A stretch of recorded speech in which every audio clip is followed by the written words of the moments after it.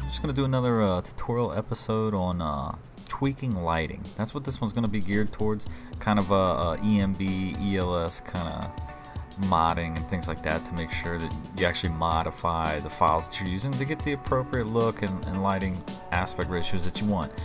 And you know, I'm going to try to narrow down, maybe get more in depth about what we're talking about per episode. So we got LCPDFR 1.1 in. We got ELS 8.0. Both of these are 8.0 friendly vehicles.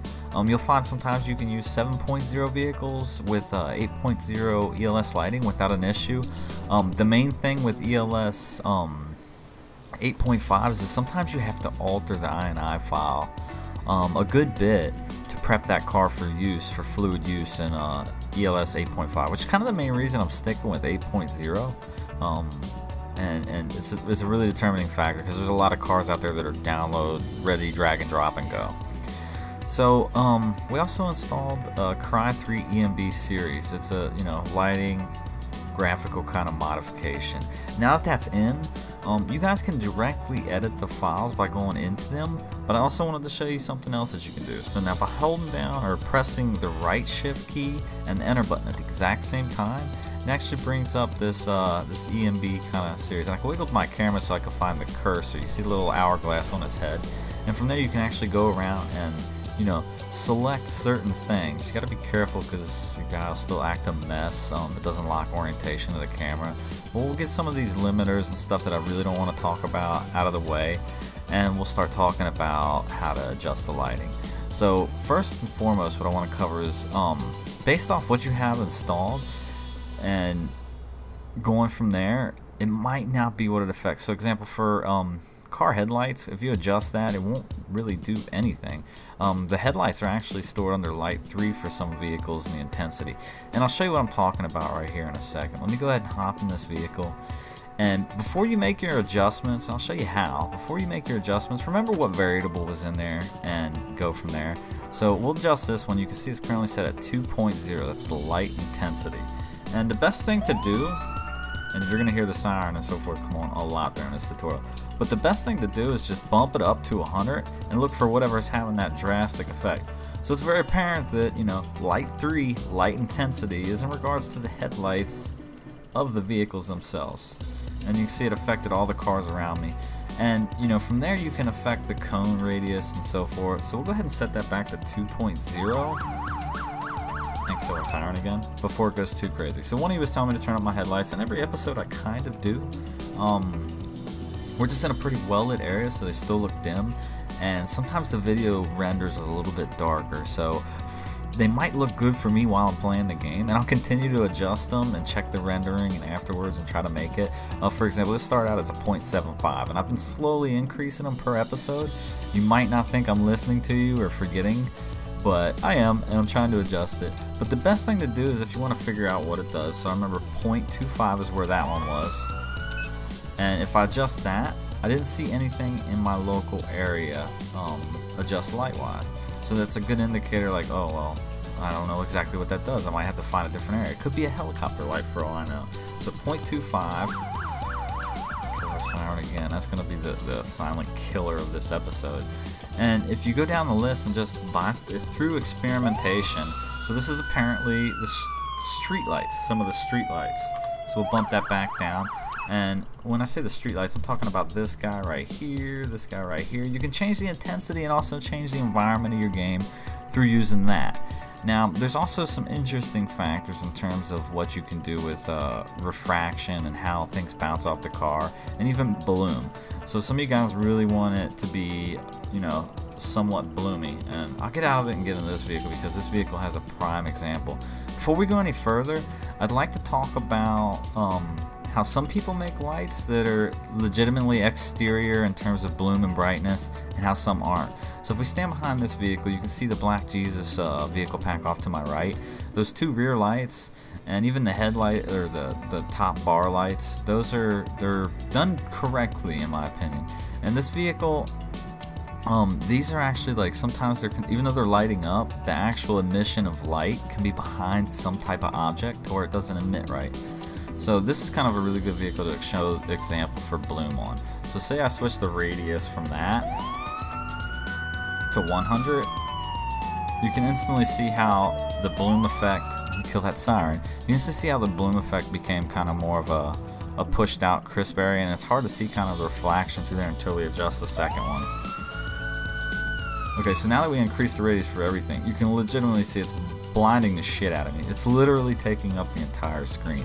And these two radius numbers, what I often settle on is 20 and 30. Kill our siren again. And you can see I'm getting a pretty healthy bloom from there. It's not overbearing. And you know, the vehicle itself, the blooms are nice. They're going through a good transitional. And you know, I suggest just going through, because if I showed you each one and we kind of discovered them together, you can see how extensively long this tutorial can go. But I just wanted to expose you guys to this, tell you guys you can tinker it, and as I said, based off of the mods that you have, kind of ignore what I got going on in the game, horrible camera angles, but based off the mods that you have going and certain types of cars and ELS figures and things like that, it can change everything. Because headlight did work before I installed ELS. Since I've installed ELS, EMB Cry3 series didn't really take that into account, and ELS adds a whole smorgasbord of different lighting effects. And sure, you can edit these in the INI file, sometimes even while the game's running, and get away with it. But most of the time, it's better just to come in here and use this tool, because that's what they meant it for. It's a really nice tool. You can adjust all types of things, even performance related. Even shows your frames per second, and you know, mainly because I got everything turned on. You see, I'm running around 50 steady. And, you know, not bad, I guess, for 290. So, you know, with that said, just kind of look through here, make your adjustments for that specific vehicle that you're interested in. I suggest using nighttime. You can actually turn down some of the refraction throughout the day, and it'll also kind of reduce the lighting. Now, it's very, very dependent on the vehicle you're using as well. You see both of these cars, they're putting out nice red and blue, and you know, all around they look great. But you know, if we spawn this guy, and I'll move slightly down the street away just so we can get a better feel for it. Completely different vehicle, completely different setup, and we'll go ahead and hit the lights and I'll explain it here. So the blooms are really well off on this vehicle. They look really, really good.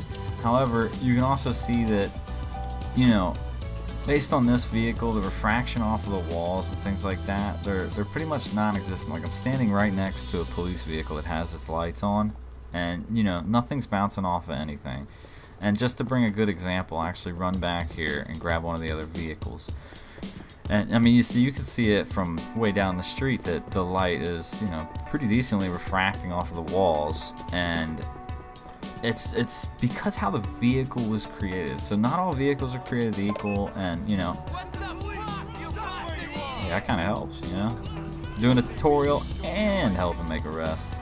So we'll kind of bump back down here, and I'll show again. You can see now that the lights are actually refracting off the wall, you know, a whole lot better. You can see the pillar, just because it's white in color, it's going to catch that light a little bit better. You know, even across the street, now you're actually starting to see a little bit of light refraction. Blue's always kind of hard light to refract. Tripping over my words. It's a very hard light to render on different surfaces at different lengths, because it's just it's one of those hard colors to get on things. You can see it even as we cross the street. So, you know, with that said, sometimes there's only a certain amount of modification and graphical enhancements that you can do to get a specific vehicle looking good, and sometimes you just can't achieve that. And if you can't achieve that with that pack, maybe consider using something else. Or, you know, get a couple of vehicles that you really like, and you know, think about applying different skins to them. And I'll go over setting up a trainer probably the right way, and how to use that successfully, give you guys the rundown, because the trainer is very, very extensive in terms of options that you get. And I remember when I stepped into using the trainer, how, you know, daunting and unfriendly it felt. And we'll go from there in terms of getting your trainer set up, using it appropriately, the things that you will need, the things that you won't need. And you know, hopefully this tutorial helps you guys. Remember, just to bring up the menu, it's the right shift and enter, and then you got to find your hourglass, which can be kind of sneaky at times. So there it is right again, just leaving it on my face, and you can kind of move it around from there and make all your adjustments. When you're done with your adjustments, just don't remember to click save configuration, because then you'd have to do it again every time. No, click save configuration, and that'll actually write it down to the files. And another good thing to do is to make sure that the entire folder that has Grand Theft Auto in it, that it has read and write access privileges, and that you're running the game in an administrative level, because sometimes you might get denied. It won't crash or anything, but it won't write and save these settings down into the game. So if you pop back in and your settings weren't saved, or it looks dookie again, we'll go from there. But as for the lighting, I hope the lighting's good this time, because I've been making several adjustments to it. You can see high beam and low beam with them on and off. And we'll see if we get it right. If not, I'll keep tweaking it. And you know, as always, I appreciate every single one of you. And I'll catch y'all at the next one.